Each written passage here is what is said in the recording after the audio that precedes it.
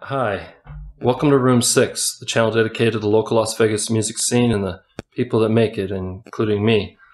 I'm Joshua, and today we're talking about... what are we talking about now? Boo! You suck! Just kidding, guys.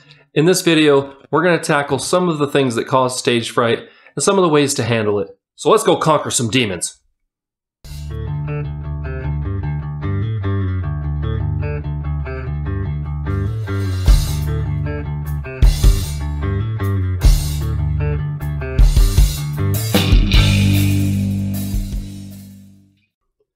For as long as people have been getting on stage and performing, the ever-present dread of failure and ridicule has been there to threaten their sanity. Multiple famous musicians have gone on record with their tales of dealing with stage fright. See if you recognize some.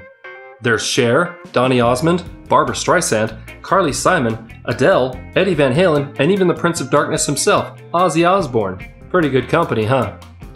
We've established that it's not unusual to have stage fright, no matter how famous you are or how long you've been performing. I recently posted my Halloween interview show with Hades' Hand, and it reminded me of a quote by Bruce Britt on Grammy.com. When you think about it, every day is Halloween for many musicians. They wear costumes on stage, often assuming different personas, and are generally the life of the party. But there's one thing that can make performing live a fright fest all on its own: stage fright. Britt goes on to define stage fright as a phobia that produces a symphony of coordinated biological reactions. Muscles contract, priming the body with bursts of energy. Blood vessels in the extremities constrict, resulting in tingling and numbness. An increase in heart rate produces sweat. Stage fright is the body's natural alarm response to emergency situations. Sound familiar? Good news, you're not alone. So what do we do about it? Well, there seems to be two main schools of thought: drugs versus self-therapy. The drugs in question are a class called beta blockers, designed to close off the natural fight or flight response in humans. This option tends to turn down one's enjoyment levels. Many times, this option is a first step to conquer the initial hurdle of getting help. Self-therapy is a favorable option for many performers that don't want to lose their edge. By facing the issue head-on, they strive for long-lasting effects. Either way, doing something about stage fright is the most important step.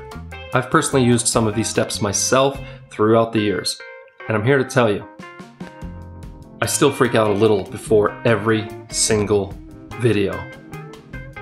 Thanks for watching. I hope it was informative and helpful and that you enjoyed.